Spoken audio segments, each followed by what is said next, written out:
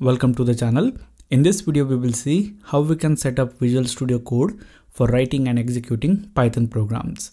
In order to continue with this video, you need to download and install latest version of Python and also the Visual Studio Code in your computer. If you have any difficulties installing Visual Studio Code or Python, then I have made the tutorials. I will provide the link in the description box. You guys can check that out. So once Python and VS Code are installed in our computer, we can go ahead and we can set up the Visual Studio Code so that we can write and execute Python programs. So the first thing that we do is we will open up Visual Studio Code. I will click on the start button, search for Visual Studio Code, and I will open it up. Now once Visual Studio Code is open, the first thing that we do is we will create a workspace. So we will go to File, and here we can see Save Workspace As. We will click on that. And here this time I will save my workspace in the desktop. You can save it wherever you want. In my desktop, I'm going to right click here. I'm going to create a new folder. I will call it as tutorials. Again, you guys can give any name. And after that, we will open up this folder. And inside this folder, we will save the workspace. I will say Python Workspace. That will be the name of the workspace. And after that, we will click on Save. So once we do that, the next thing that we do is we will click on File and we will click on Add Folder to Workspace. So we will click on that. We will go to the desktop or the location where we have created our workspace. And then we will open up the folder where we have saved our workspace. And inside that folder, we will create another folder. And I will call it as Python Programs. And then we will select this folder and we will click on Add. So now in this Explorer, if it is hidden, then you can click on this icon and it will open up the Explorer. We can see the workspace that we have created and also the folder that we have added. Now the next thing that we do is we will create a file which will contain the Python code. So here I'm going to select this folder Python Programs, and then I'm going to click on this icon which says New File, and here we can give the name for the file. I will call it as test, and the important thing is we should have the extension as .py. .py file extension is used for the files which contain the Python code. You can give any name. Instead of test here, you guys can give any name. And after that, we will hit the enter button. And you can see here, the file has been created. Now I'm going to close this welcome tab. Now the next thing that we do is we will download and install some extensions.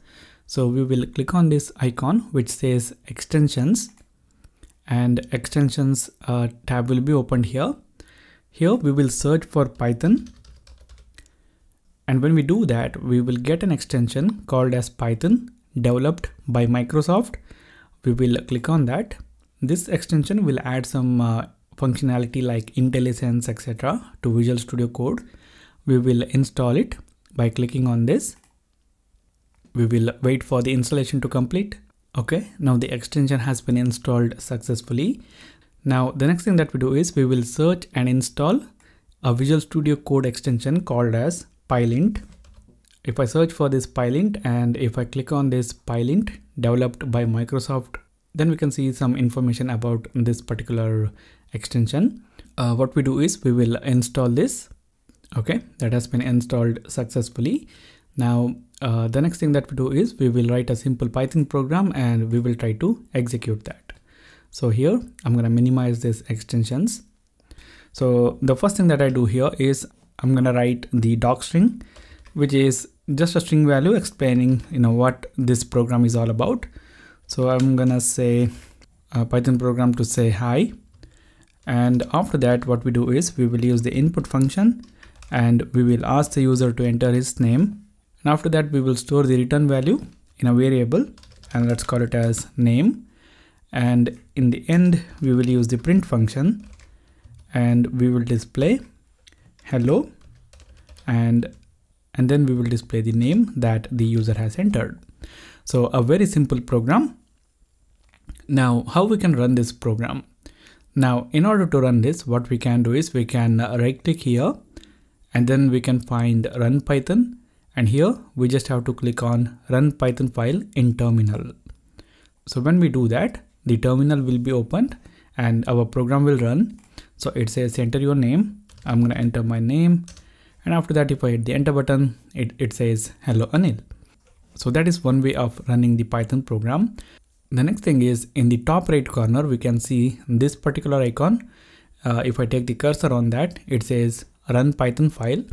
If we click on that, the same thing happens. The Python program will be run in the terminal.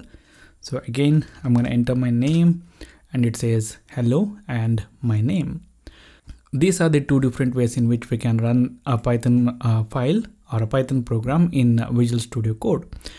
Now the last thing that we do here is we will click on file and we will make sure that this auto save is checked, so that whenever we make any modifications to the file, it will be saved automatically.